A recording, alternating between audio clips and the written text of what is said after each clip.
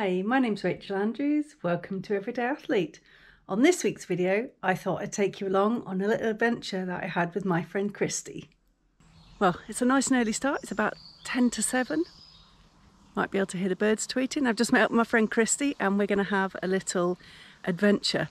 And it will be a bit of an adventure because we're getting in the water just as it's getting light. But hopefully we should see, well, I don't think it's going to be much of a sunrise, but we might see a few bits of nice birds and maybe see the mink that I saw again. I don't know, we'll see what we see. But it should be a nice little adventure and hopefully finished with a bacon sandwich at the end. That is going to draw us on.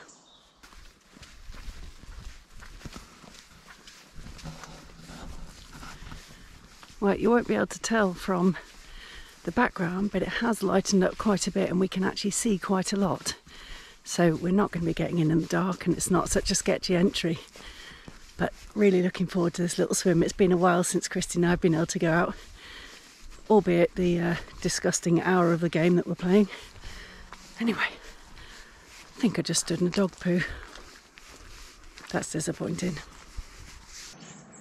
Ready for a Sunday morning adventure?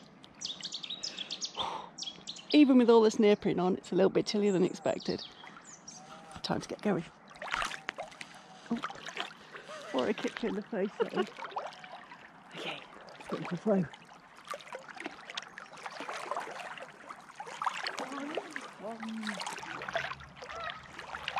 Oh, gorgeous. They look more majestic when you're at water level than they do when you're looking down on them, don't they? Yeah. When you're looking down on them, it's a bit of a threat. Which is odd because you would imagine it's when you're smaller than them. Around, yeah.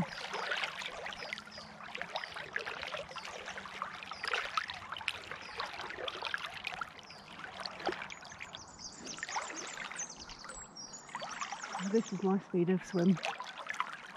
This is amazing. But when you've got a wetsuit, even if it's just a surf wetsuit, you've got, and even more so with a wetsuit, you've got an element of bulletproofness. Yeah. You can just scramble out if you need to get out. If we had to get out, we could get out anywhere along here. And the fact that we take our kit with us. Yeah. We've got a hot drink, and we've got a phone, we've got changing robes, and we've got something to put our feet on. We're tooled up if anything happens. You're self-sufficient really, aren't you? Yeah, sort ourselves out. This is some good flow.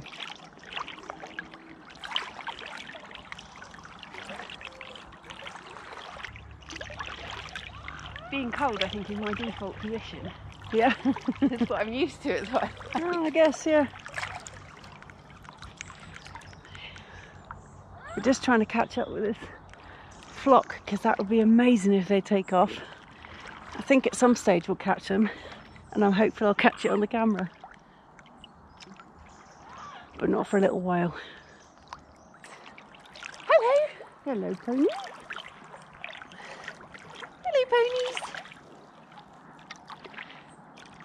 Oh, they're gorgeous, aren't they? Yeah. Having a good look at us swimming past. See ya. Oh, look at the heron on the left. Just gone into the trees. You missed it. You see the dead tree? Yep. It's the first proper tree trunk you can see to the left of it, isn't there? Hmm. There's a black swan as well. Oh, here's Oh some. look, there's some.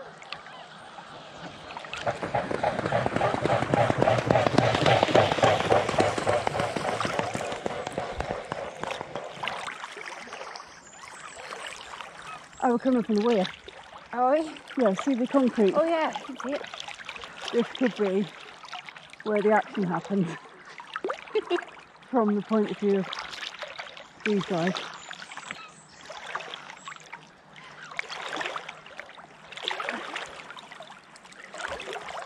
They do look like they're passing tighter rather than moving forwards, don't they? Yeah. There's a lot of turning sideways going on. You feel like a swan herder. Maybe we'll come close them together just in case. So. In case they take off. When they take off fun.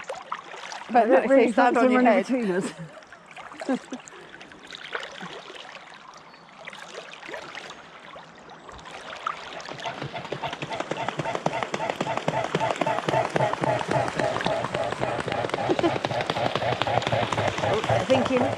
There we go. Oh, they're coming back over.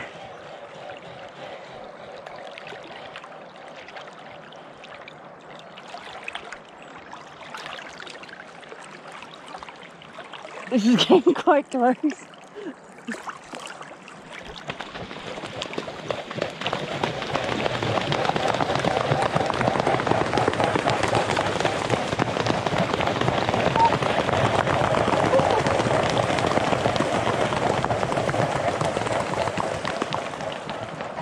Just need to go gentle here because we're on the weir.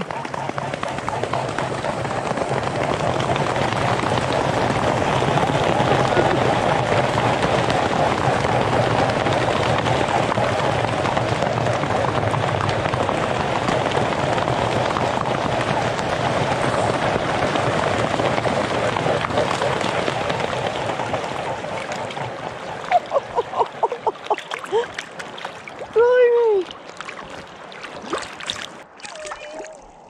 Good morning, girls.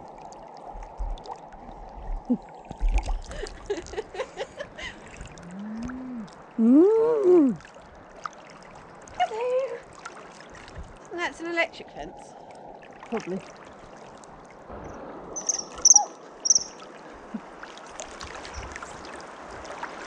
Right. I don't know. The camera's not tracking very straight this week.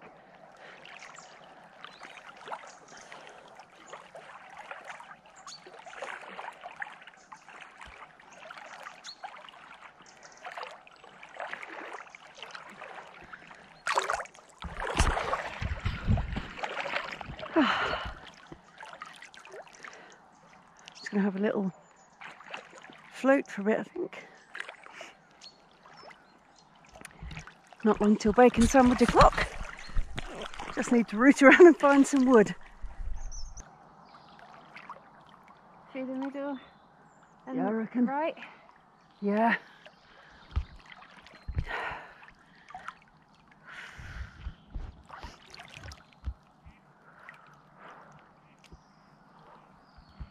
There's a little depth gauge in there. What does it say?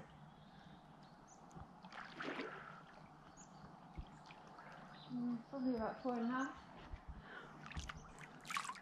What? I don't know. Well, that's a useful gauge then. Yeah.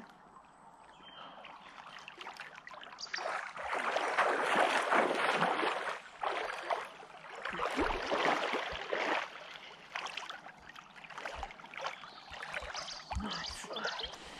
Now that we're back out and dressed, time to have a little look around for a few sticks and things to use in the bush box to make our bacon sandwich. Let's go and have a scrabble around in the undergrowth.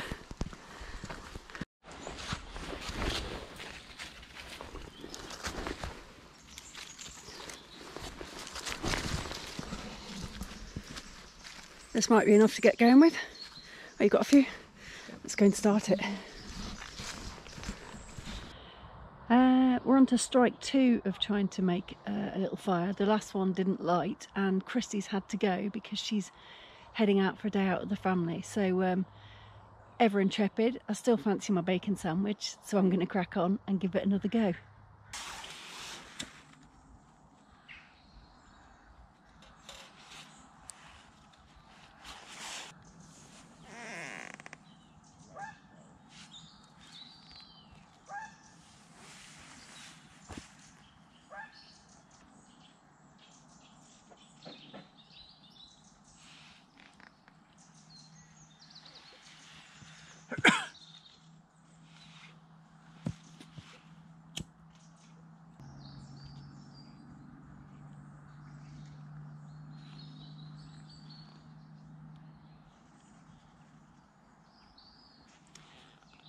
Well, everything's a bit damp.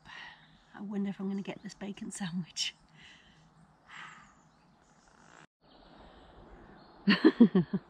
Well, I've just had another failed fire starting attempt.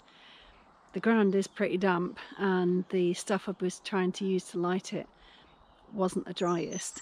So that's a lesson to myself. I need to keep a bit of my kindling that I've got at home actually in the car. I must have used the last lot last time.